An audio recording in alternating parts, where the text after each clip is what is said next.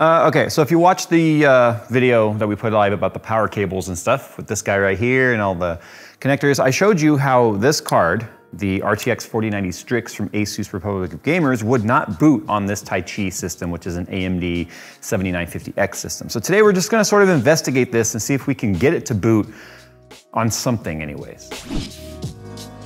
Due to its AMD Ryzen 6000 series processor, IPS QHD Plus 240Hz screen, and RX 6800M discrete graphics, the Voyager A1600 from Corsair is a no-compromise mobile computing powerhouse. Voyager also features Slipstream wireless integration for Corsair Slipstream devices, Cherry MX mechanical keys with Capellix per-key RGB programming, and integrated Stream Deck software. The Voyager A1600 from Corsair changes the way you do mobile gaming and creation. To see the complete feature list, follow the sponsored link in the description below. Something else too is it's interesting because this booted just fine on our 12th gen 12900K. Ironically, I guess I have my 10th gen system, but it would probably boot fine on that if it booted fine on 12th gen. I don't have another AMD system I can throw it in. But I don't know if it's an AMD thing or if it's a brand new AMD thing. I do believe it to be a VBIOS conflict in some way with the BIOS on the motherboard, because as I've showed before, the FE will boot perfectly fine. And it's when the power is turned off, it has the memory train. So this is what 15 is. And sidebar, you'll actually see this on every single 7000 series AMD motherboard. You should see a code 15 when booting for the first time, first power up or repower, because that's memory training. But see, GeForce lit up, fans are turning. We should end up getting an image. There it is right there. So one thing I haven't tried since that video, because I ended up doing our power cable testing with the Founders Edition card, is whether or not, now that I've got the Founders Edition card posted on this system, will that somehow trigger the Asus card? So I'm legitimately curious about that. So now that it's booted, I'm just gonna shut it down, flip off power, switch the card, and see. I feel like this kind of video is important because I talk to you guys in my talking heads about ideology of adopting first gen hardware or the first runs of any new generation hardware. And this is the kind of thing that you can expect. I saw quite a few people actually saying, I'm gonna put a 7950X with the 4090 and it's gonna be a beast system. Well, as you can see, depending on when, you might not have a system that posts at all. Oh, and by the way, earlier today I had to drive to Orange County and actually drove by Micro Center. Shout out to all 6 of you who were in line today to get one. Actually, the line was longer than 6 people. It was probably like 20, 25 people in line to get one. Stark contrast from what the 30 series launch looked like. So clearly NVIDIA hopefully receives the message loud and clear that 1, y'all are waiting for AMD, or 2, it's just too damn expensive, or 3, it's just not worth it. It actually kind of brought a smile to my face. It's like, you know what? That's how you vote. You vote with your wallet.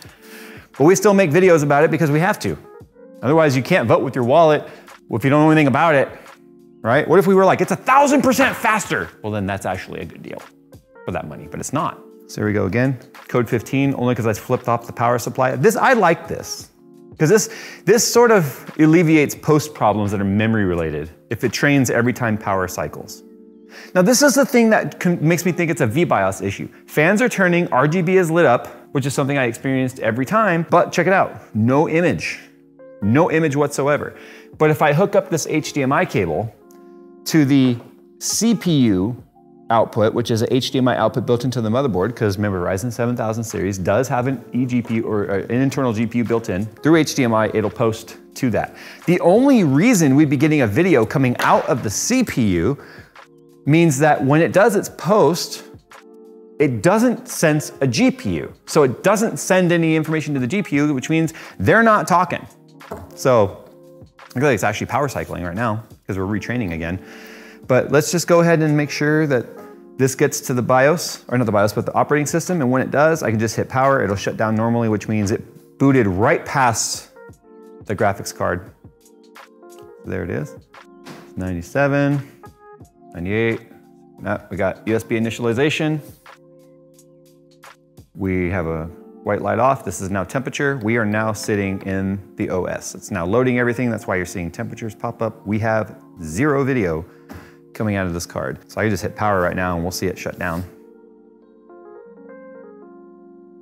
I like how it loads up to shut down. That's temp right there. The fans were like, no, I don't want to, I want to live. What the? What? That's a first. I let this sit on here for like 30 minutes last time. So let's talk about what happened prior to this in the previous video.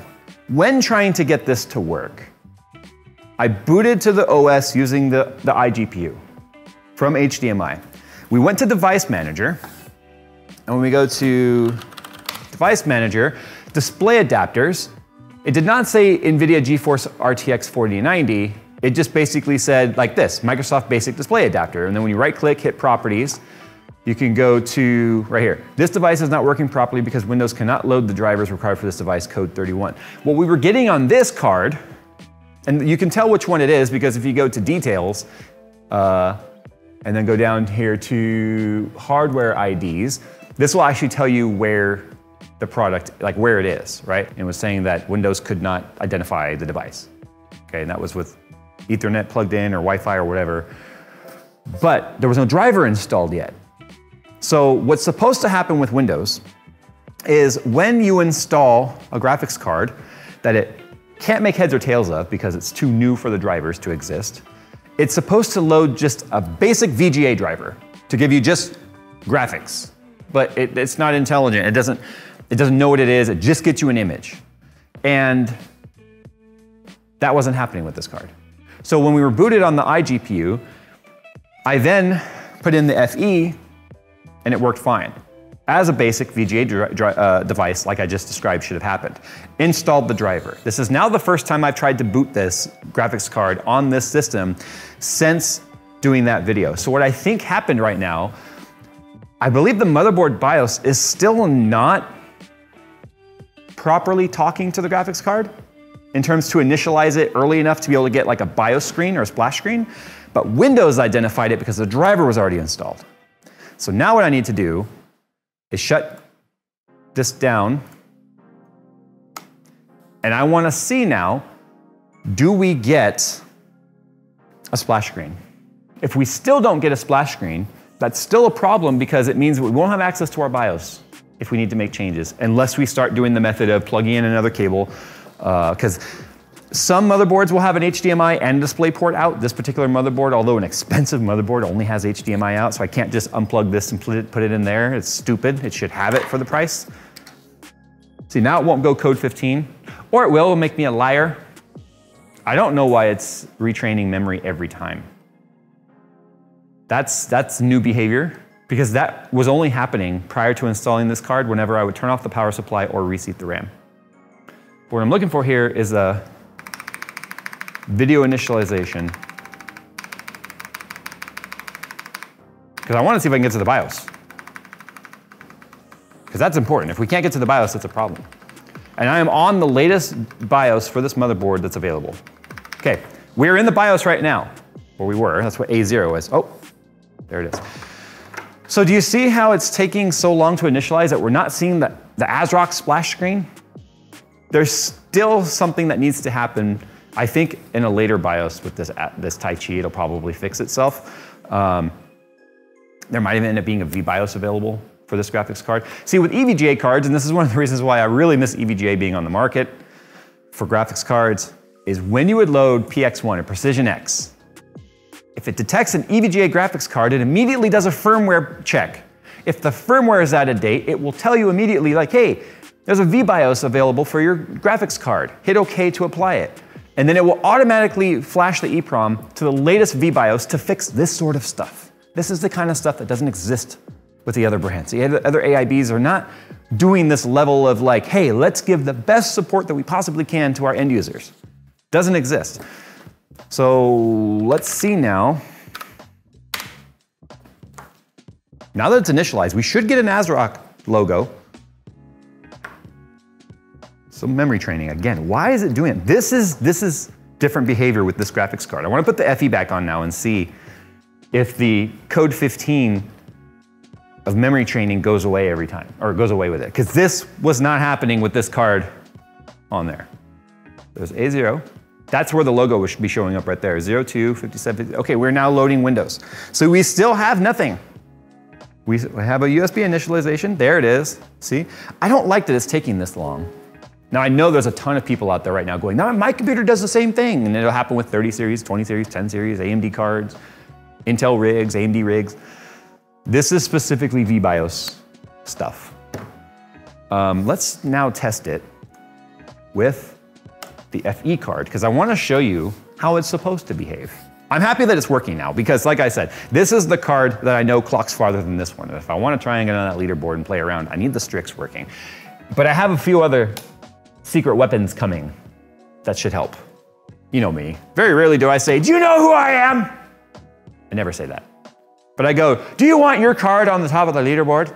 And they're like, yes, we do. So we gave it to Vince, no kidding. Yeah, so we hired Vince. All right, the FE is installed. It's gonna train memory again. It should, because I powered off the power supply. There it goes. But what we'll get with this card is we will get an actual blue light and an ASRock logo to show up. So normally I would say ASRock right there. There it is. See, that's when you go, oh, I gotta go to BIOS. You start, or it doesn't go to BIOS. No, it was probably the memory timing thing. One of the things it does when it's retraining memory is it starts playing with the timings. If it crashes, it reboots, retests timing, changes the settings, and then boots again. That's normal behavior. This is what I explained when I said when you first start doing brand new stuff with 7th gen or 7000 series, it's scary because it can take like 10 reboots sometimes to get to the BIOS. Just let it go. Be Elsa, let it go, okay? Anyway, there it is, see? Now we got the text down here, which we didn't before because it crashed before that. So there's our splash screen. Now we'll get to the BIOS, there it is. That's the behavior we're expecting, and that's not what we're getting with this guy right here. Don't know why.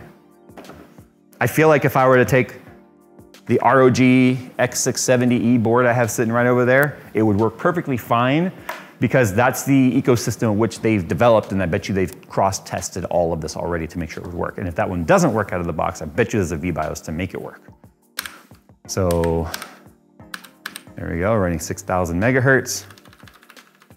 It pushed the Encore to 1.3.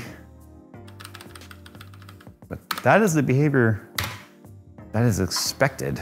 The only other things I did off screen, which I mentioned in my previous video, is because I don't think many people are gonna have different 4090s laying around to just start throwing in there to see which one boots. BIOS updates for the motherboard. But again, this is brand new motherboard, brand new CPU, brand new memory with the AMD Expo settings enabled, and brand new graphics card that literally is now going through rigorous field testing because of all the people are gonna be adopting it with all of the different combinations of hardware out there, bringing up these issues that will eventually get looked at. So look, we even have our little spinning wheel of windows now because we don't have any of that with the Asus card, remember? All right, there you go. It's kind of a quick and easy one to give you some food for thought here. Man, I tell you what, it's like, I don't wanna say don't pair the combo because it's a pretty badass combo. But just know, when I talked about the fact that early adopters are the ones that bleed the most with cutting edge, just know you're the true beta testers in all of this. You know, there's only so many configurations that they can test for in a lab. They have hundreds of combos in there, but there's way more than hundreds of combos that exist. And you're gonna find those outliers and those one-offs. And I guarantee you someone's gonna try putting one of these on like a 6700K or something, and it's gonna be some weird combo that causes some issue no one would have ever thought of because no one in their right mind should ever run that combo. Anyway, thanks for watching, guys. Hope this taught you something. I was half expecting this not to boot, but when I said I was hoping that by putting the Founders card on, it would somehow, and Phil was even joking around, like, what, was it gonna like give the kick, like a big kick to the system and just have it suddenly start working? I'm like, well, it could, and clearly it did because of the driver. The driver got Windows to initialize the card because I let this card sit on there for more than 20 minutes last time with no image, with Windows booted. Just because there was no driver, nothing to initialize it. So it literally was like, oh, so that's what you are. Oh, okay, I was wondering. You kind of look like that guy, but you're a lot fatter, so I wasn't sure. You know, there you go. All right, thanks for watching. We'll see you in the next one. Fat shape of graphics card. I did.